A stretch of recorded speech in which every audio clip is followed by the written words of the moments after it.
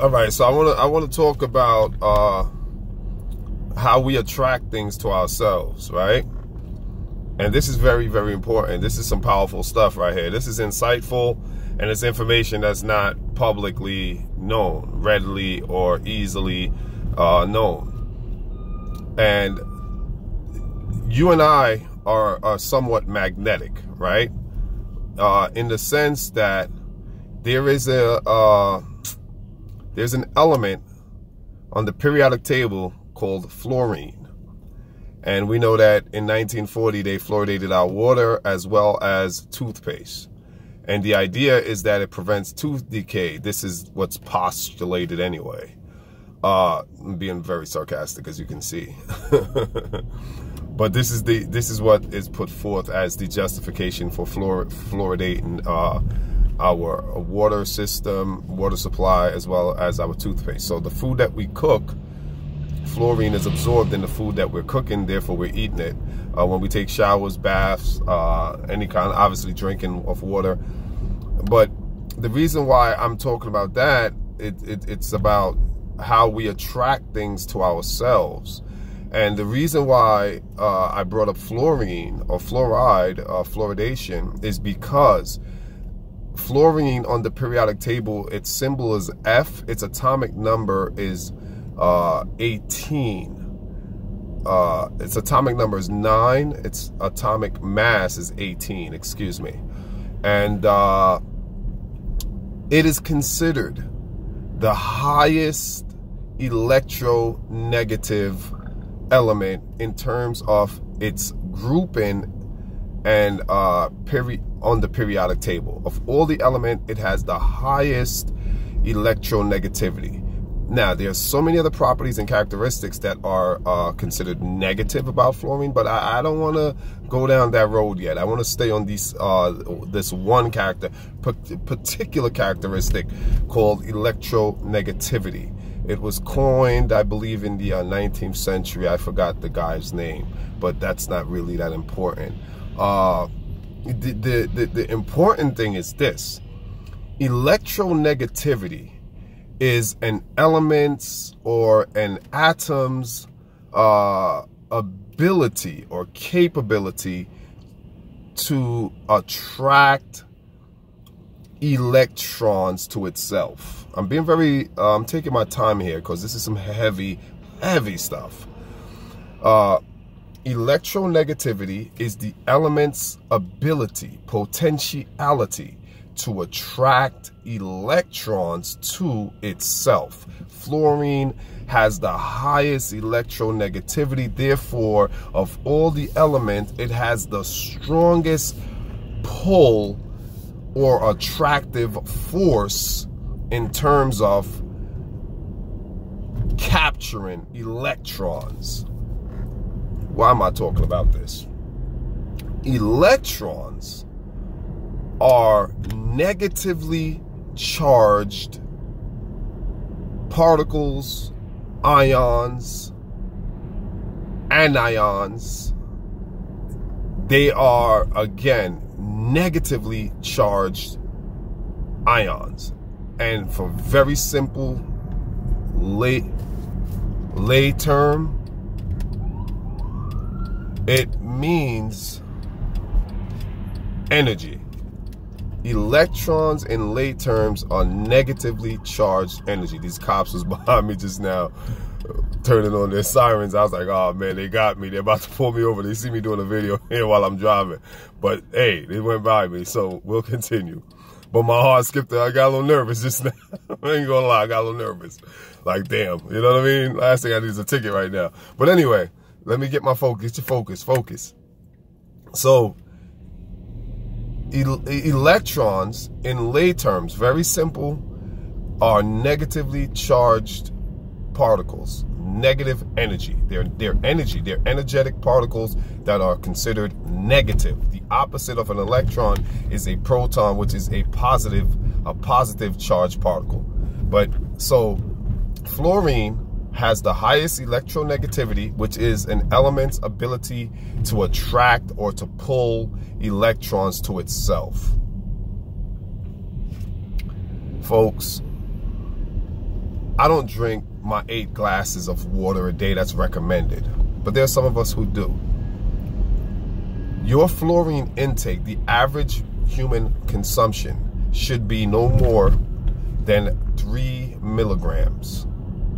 Yeah, 3 milligrams. But there's no way to regulate our fluoridic intake. The reason being is because you might drink more water than I do. I might drink more water than you do. I might take more baths or more showers than you do. So there's no way to really regulate the concentration of fluorine that we're actually ingesting in our system. This makes it highly suspect, right? Because, and also the quality of water that you're drinking too, right? If you're in poor, dilapidated neighborhoods, you're likely to drink you know, low quality water. You're not going to be able to buy the expensive brand, right? So you're going to just settle for the generic or the tap or whatever. So there's no way to regulate the intake and the amount of fluorine that you're actually bringing into your body. So if you're let's just say, you know, for argument's sake, you're taking in a lot of water, which we all are, because we take showers, we bathe, we cook, and we drink water. So you're taking in not the best quality of water on average.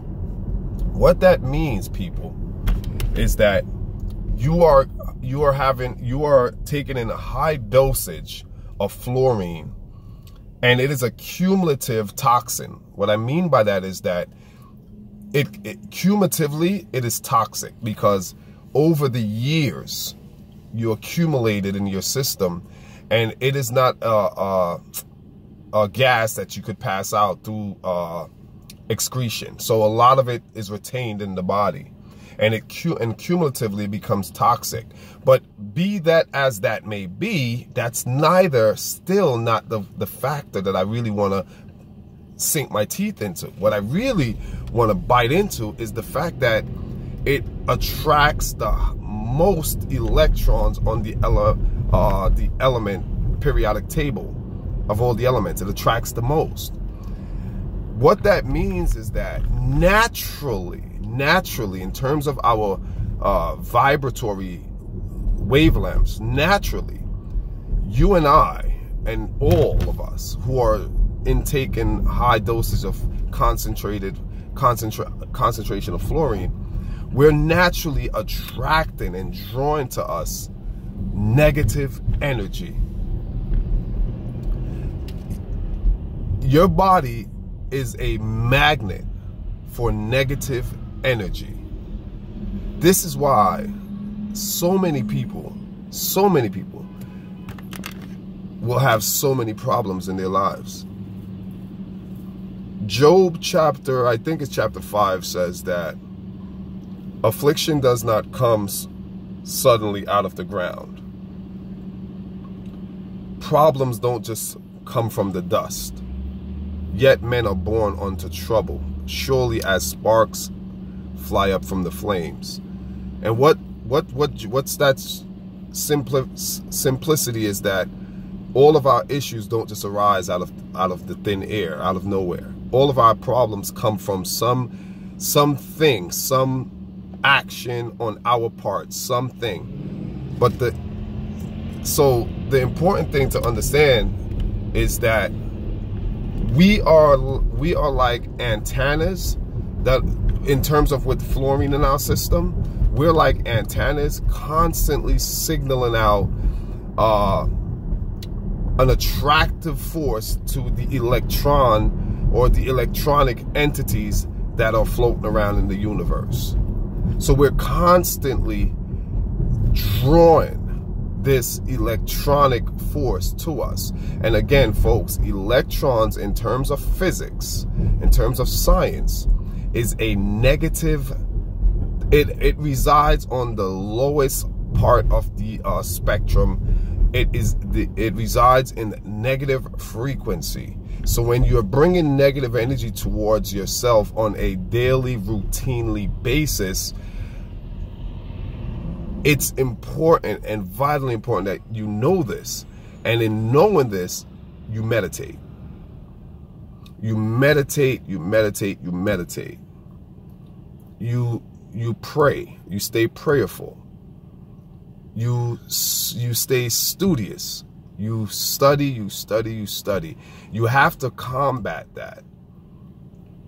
And the disadvantage to us is that, you know, if we're just coming into this information at a later stage in our lives, let's say 30s and 40s, you've had 30 plus years of accumulating this fluoridic acid into our system, and consequently or subsequently drawing negative electrons to our brain waves, that we are way behind the 8 ball. We're starting like not at the starting line, but we're in negative territory. We're like subpar. We're below the we're behind the 8 ball. So we have a long way to go before we even get to the starting line. Right? So this is why I wanted to talk about the electronegativity. Electronegativity. Read about that. Electro-negatives. It's a very intriguing aspect of science, and an aspect of our scientific nature, because we are scientific. We are, you know, this is how we function and how we operate scientifically. So it's interesting and very important to understand that, so that you can start to purge, to cleanse, and to awaken yourself to the functionalities of this universe. Till next time, y'all know what I'm gonna do. Cook books, serve y'all some amazing informational meals.